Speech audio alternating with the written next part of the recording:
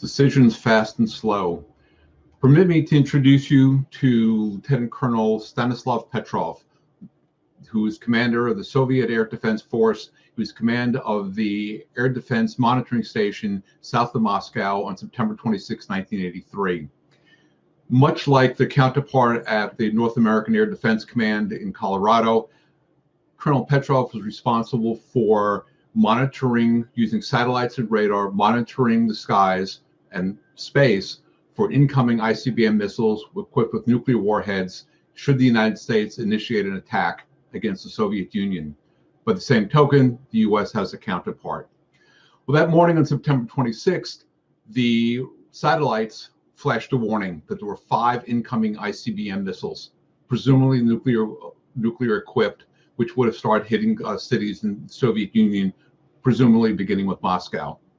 Colonel Petrov's job at that point was to pick up the phone, call his superior commanders at the top levels of the Soviet Air Force, who in turn would consult immediately with the political leaders and initiate a response, launching Soviet missiles against the attack of the United States.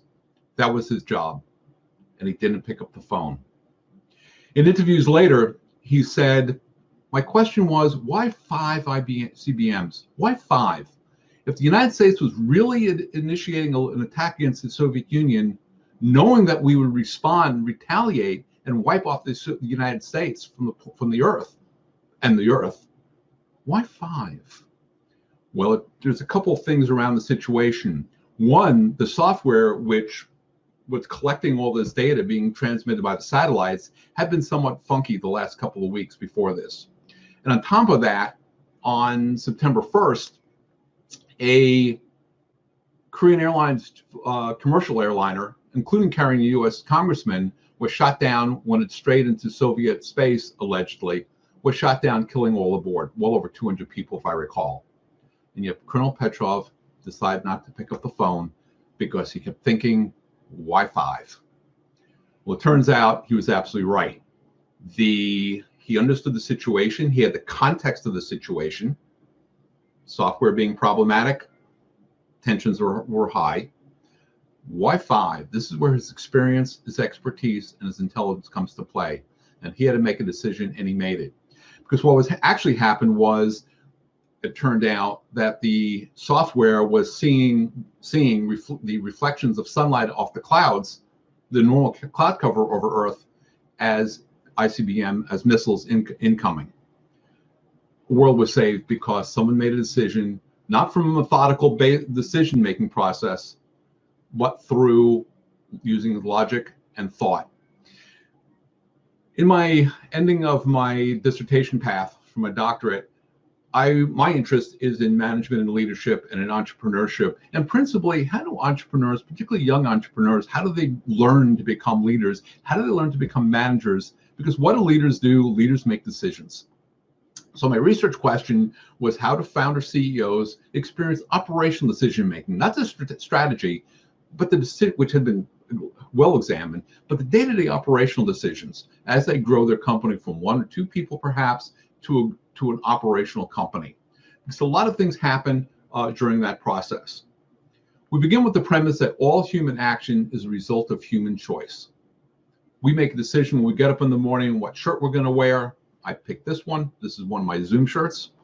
What are we going to eat for breakfast? Whether we're going to go to the office or not. Throughout the day, we make routine decisions in our lives. What we're going to have for dinner, and so on and so forth. On a larger scale, of course, we're running business organizations. All those decisions we make have an impact on the organization. For a existing organization, a legacy organization, there are policies, procedures, there are precedents. For entrepreneurial and young companies, there aren't there. So looking at the literature, looked at entrepreneurial leadership, which is a field into of itself. One, leadership is about problem solving. As Mintzberg argued, there are 3 common roles for CEOs. We're talking about founder CEOs here, one of which is decisionals. We look at what leaders do, because what leaders do, their behaviors and actions get reflected in how the organization, this nascent organization, grows and becomes a fledgling organization. Back in 2015, Shepard argued that we do need more research and decision making. And my personal interest is in looking at, where do they learn to become leaders? How do they become decision makers? Is it some of it just inborn, some of it better than others? So the classic model for decision making, the 5 steps, we've all seen this, and it's methodical and it's thoughtful, and we go through it very carefully. On the one hand, we identify what the problem is, and that's the most difficult part for many in running an organization, as many of you know. What is the problem? We see symptoms, we see incoming ICBMs, but what's really the problem? The problem is we're in a threat, but is there really a danger? We look for information. In the classic model, we'll do research, we'll talk to people, we'll do consultation, we'll explore what other organizations are doing. We decide then we have a set of alternatives and choices. What choices do we have? Then we evaluate them. We might have working groups looking at it, and then we finally make a decision. And this can take days, weeks, months. Naturalistic decision-making comes with the argument that doesn't help people make decisions. It's a much faster process. We aren't that hung up in this methodical, detailed, step-by-step process. We depend so much more on experience and expertise. And this is not so much a gut feel, but our experience, our expertise, and our intelligence is much more just how we feel. That may drive how we feel. So we look then upon, let's give an example of this model. So we have the problem. We've identified what the problem is. What's the situation? What's some of the externalities, perhaps? We've had problems with the software. We've had the shooting down, the attack on a commercial airliner. So things are tense between our countries. We depend upon these areas I've talked about, and the decision maker has to make a decision and makes one. What naturalistic decision-making, or NDM, these decisions will get modified. This model takes it the next step. As more information comes about, we're modifying our decision. The situation's evolving. As we take an action, others are taking action. Other things are happening regardless of what we do. So the situation is evolving. We need to modify our decisions. Yes?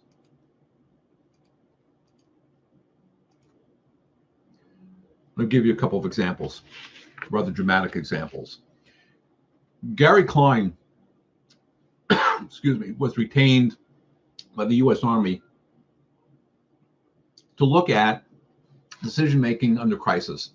How in combat situations where life and property are at risk or a danger, you don't have time for this methodical process, and that isn't what people do. Commanders do in real life. So what they did is they looked at and talked to 32 fire commanders who were in situations of a rapidly evolving situation. They have limited information, and they need to make decisions very carefully and very quickly in order to act. So one of the things they talked about was all the commanders they talk about in their article. There was a series of articles Klein and his group and his colleagues wrote, talk very specifically about, we don't make these decisions. These decisions can be made in 30 seconds or less. They were insistent upon it, and there aren't a lot of options. Part of what a fire department does is they have protocols. So if you have a structure fire, you can immediately get a certain response. You're going to have 2 engine companies, 2 ladder companies. I'm a former hospital administrator. Fire alarm went off on our hospital. 2 engine companies, 2 ladder companies, immediate response. And as things are evolving, they may call for other help. Fortunately, I've never experienced a fire of beyond a little bit of smoke. One of the stories they told, commander who was in a brownstone fire in an urban area in a city, and they're in the first floor of the building, and the commander called his crew out. The commander said it didn't feel right. It wasn't hot enough. Excuse me. It wasn't hot enough. Now, this isn't a data point. This isn't evaluating his situation. He's thinking, this is what he's feeling. What he recognizes is, this isn't right. I've got my experience here. Pulls a crew out. And in fact, he was very right, because the fire was underneath in the basement. And that's why it wasn't hot enough. And the floor actually collapsed. This photograph is from 9/11. which was a classic story of an evolving situation. The initial response from the fire department in New York City Fire Department, was Battalion 1 happened to be at a gas leak a few blocks north of the towers, and saw the first plane hit the North Tower, and they responded immediately. So as the battalion chief is responding, so it's 2-3 minutes down the road, he's already gone to a second alarm. More alarms, the more response is already preset. This is the protocol. Your second alarm, this is who's responding. So he's already going to second. By the time he's getting there, a minute or so later, he's calling 3, 4, 5 alarms, and more resources are being devoted. And the dispatchers are moving the resources around. So this is what Klein and his group labeled as recognition prime decision making. Very much tied to situational awareness. I'm sure you've had the experience, you're in a situation, you have to make a decision, but you recognize it. This is why we have practice. This is why we have drills. This is why we do business school case studies. As it's not the same thing, but we can see, well, this company had this situation and the similarities. This is how they responded, and this is what happened. We're not looking for an optimal decision. Fire commander has a protocol. Things are happening right away. What am I going to do right now?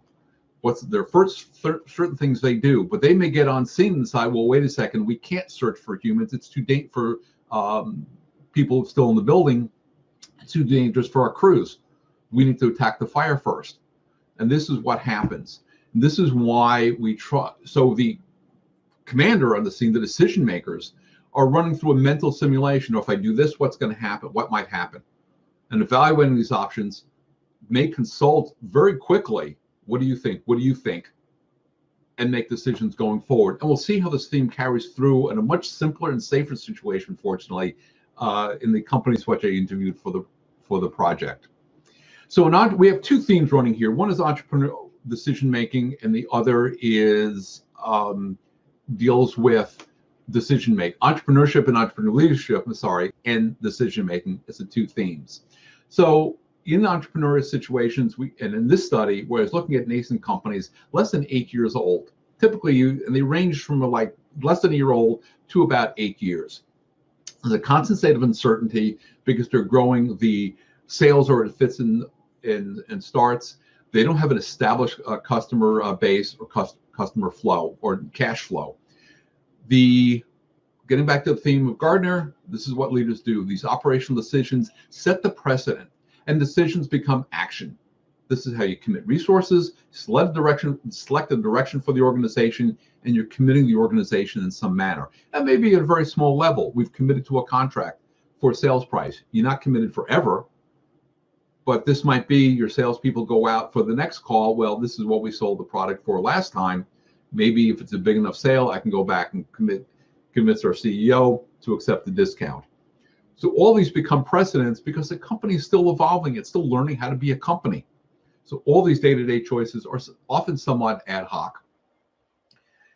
With the process, what happened was I interviewed 8 of these 8 entrepreneur founder CEOs one-to-one. We spent about 45 minutes to an hour in each conversation. And we took apart an operational decision they had made, which was of importance, typically involving cash flow or workload. Workloads coming in, do I commit to hire more people, or do I rely on independent contractors temporarily until we see if we have stability here? So it's a satisfying decision.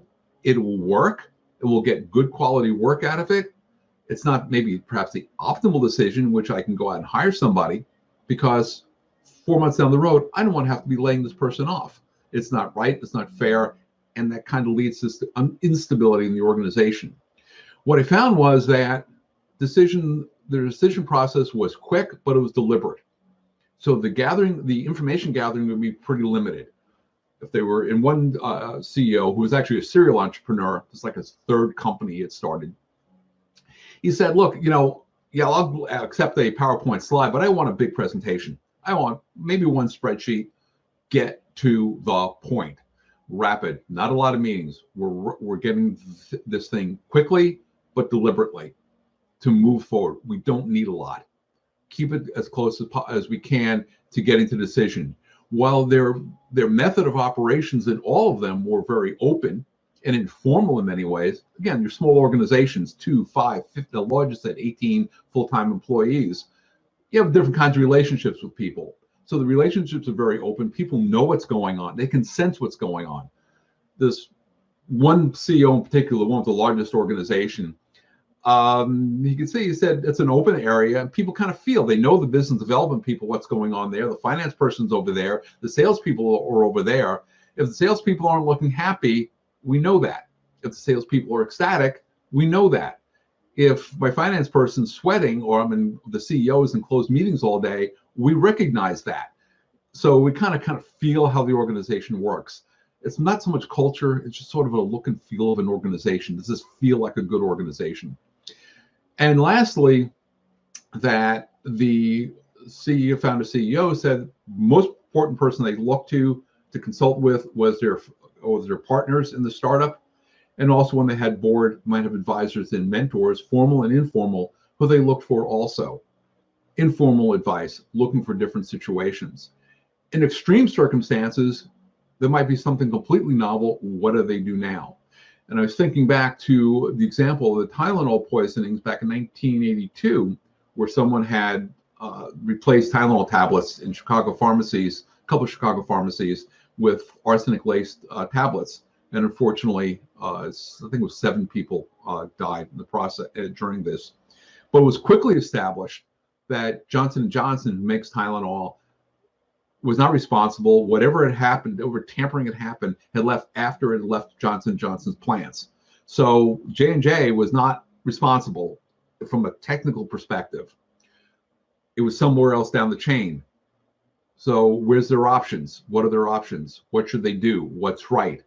And there are case studies about that, which this is still the gold standard of how to handle public relations and crisis management and crisis decision-making. Take responsibility for your product, which they did in a very public manner. They withdrew all their product at the cost of over $150 million, which in those days was a really lot of money. And all that packaging we have on our medication, prescription and non-prescription drugs nowadays comes from that process. The point being, it was a novel situation. No one had really set up that situation like that. It wasn't we had a problem on our plant. It was somewhere between when it got onto a truck and in the pharmacy shelves, someone had tampered with it. But they worked to fix it, and they allowed the 60 Minutes camera in. The then CEO of J&J, James Burke, let the 60 Minutes TV show cameras come in and watch the consultation discussion with leadership in a pretty large group, deciding, and everybody wasn't on board with pulling everything back. But Burke finally made, it was ultimately, as CEO, it ultimately is his decision. Consultation, but they moved very quickly. Fix the situation, fix it, stop it, then we can figure out what will go on from here. So I offer you this proposition that the classic model actually does hold, and naturalistic decision-making theory, we can mold the two together. That I'll call it an accelerated classic model, if you will. Problem situation arises, information gathering could be formal, informal. Sometimes it'll be longer, more detailed. Sometimes it's going to be very quick, but it's got to be deliberate and focused. What all the entrepreneurs talked about was we have 2 things on our minds. One was growth, and the second of all, are we achieving our goals? So decision, while it's consensus oriented, there's still a single decision maker. At a fire scene, there is still ultimately the command officer makes the final decision. He may or she may get input from information and opinion from the lower commanders, lieutenants, captains, and so on, but the chief has to make the decision, and this is going to be made fast. And that's why they train, they practice, they go through scenarios. So decisions will be made very quickly. And lastly, this is feedback loop, and pay attention to that feedback loop. The classic model doesn't really acknowledge it, but it's kind of a modified, accelerated model reflects the reality is, of course, we're modifying decisions. Even when we put laws in, even with the United States Constitution, we can amend it. It's a complicated process, but it can be done. And it does happen 27 times, if I recall. In an organization, decisions can be modified. Even if there is a policy, it can be modified with an exception for any number of viable and reasonable reasons. So again, to summarize here, we have problem arises, information is gathered, but we get enough to satisfy the situation. And depending upon the impact, potential impact of the decision, depends upon the degree of information we gather and the speed in which the decision is going to be made. And you may be rapidly moving decisions as we go along. That is a short look at many months of work, as you all can imagine, and of all many of you have been through. Special thanks to Margaret Gorman. Dr. Margaret Gorman is my chair and advisor and two-time instructor, and most importantly to the entrepreneurs who are gracious with their time and support. This shed, which still exists, is the garage, the famous garage where Hewlett-Packard Corporation was founded. You may have heard the comment that you need a garage that Steve Jobs started with, Bill Wozniak started Apple Computer in a garage, and Microsoft kind of started in a garage, eventually moved into a house, but later on. Be happy to talk to you at any time, informally, formally. My name is Peter Lucash, Professor of Practice, Management, and Entrepreneurship at Northeastern, and I thank you very much, and here's to good decision making.